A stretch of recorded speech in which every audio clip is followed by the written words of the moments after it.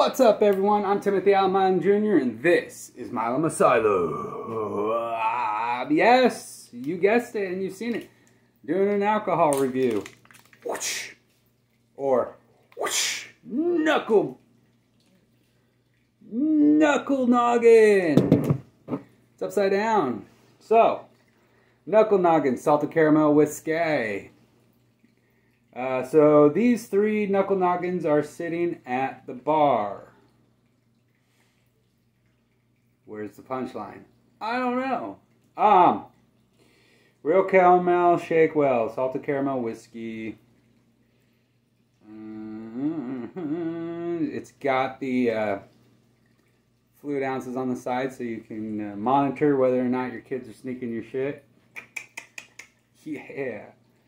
Alright, Knucklenoggin, net content 750 milliliters, 35% alcohol, 70 proof.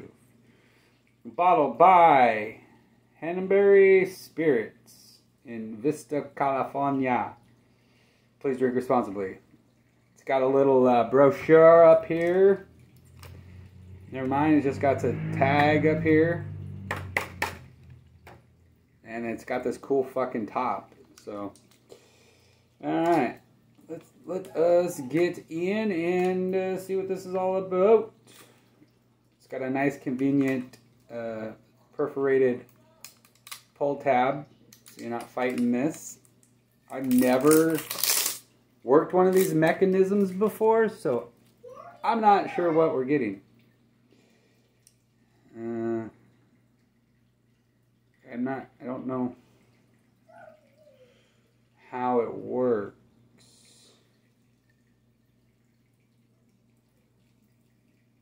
Like some kind of like game.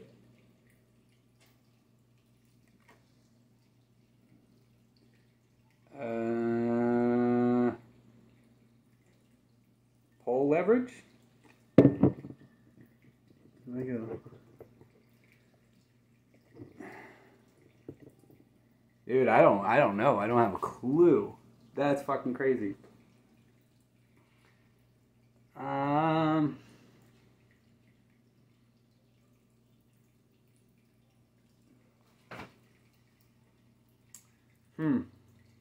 It's one of those old school mechanisms. It's like a game. It's like a game. Like a total, complete game. Game changer. And I just want to be with you since you've been gone.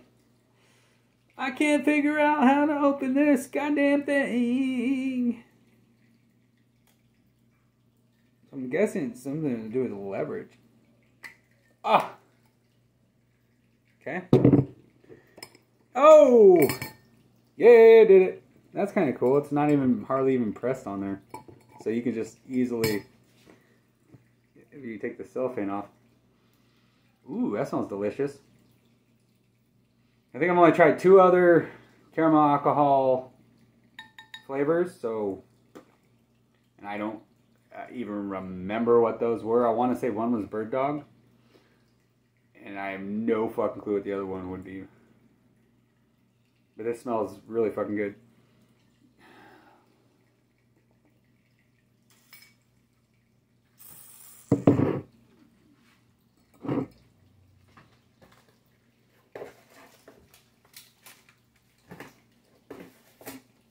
Alright, so I got this in Oak Grove, which is in Milwaukee, Oregon. And this bottle here alone was $35.60. Yeah, expensive as shit. I know. So $35.60. Is it worth it? Is it good? How's it taste? Flavor? Blah blah blah. It's overpriced. That's for sure.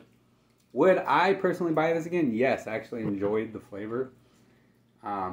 It did give you that that unique salted caramel, kind of like a Starbucks salted caramel drink. It's got that flavor. but you get a slight burn, and it's not a heavy burn, that you can tolerate.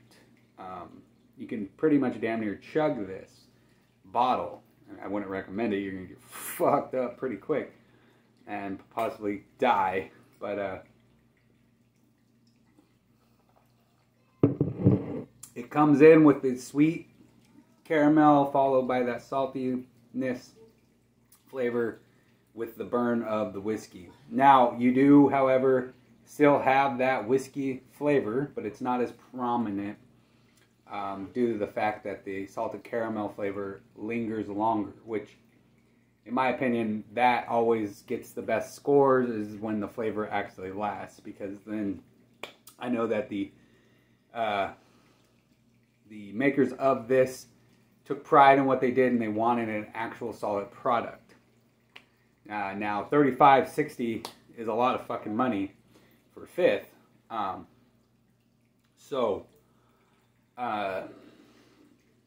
That's going to deter a lot of people, but this is actually worth it. It's actually really good.